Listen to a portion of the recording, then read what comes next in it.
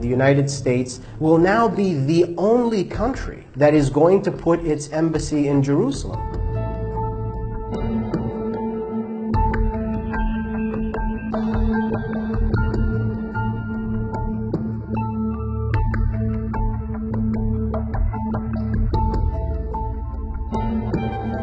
This is a long overdue step to advance the peace process and to work towards a lasting agreement.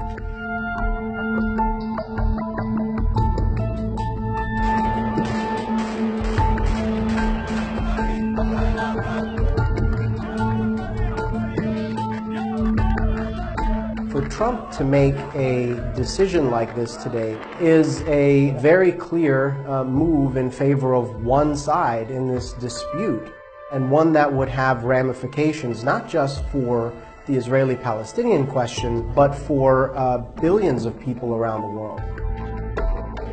It does translate to a political win for the right wing in Israel, who have made the argument that there is no need to concede anything in a process with the Palestinians, precisely because the Americans will continue to weigh in on Israel's side.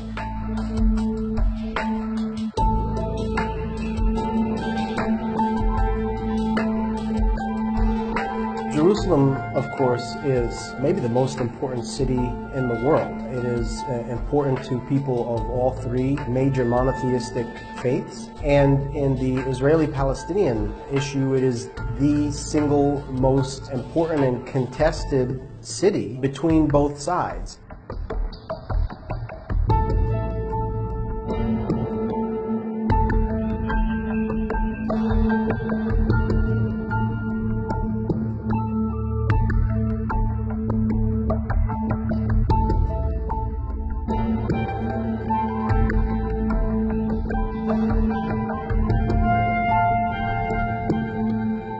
Palestinian residents of Jerusalem have been increasingly pushed out, subject to policies like home demolition, house evictions, residency revocations, all kinds of limitations on freedom of movement, limitations on access to their holy sites, and so on.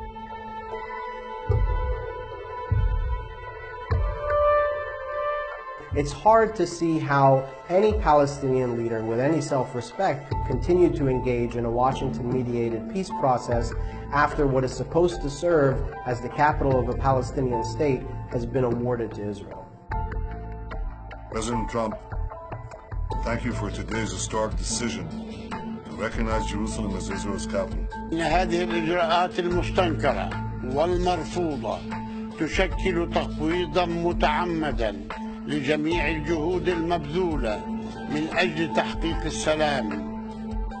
The United States doesn't stand to really gain anything from this move. If anything, it stands only to lose. And the United States has relations with other states throughout the region, including many allies in the region, all of whom object to this move. This move would certainly create tension in other important relationships that the United States has, while destabilizing the situation on the ground and also diminishing what is left of any American credibility to serve as a peace broker in the region.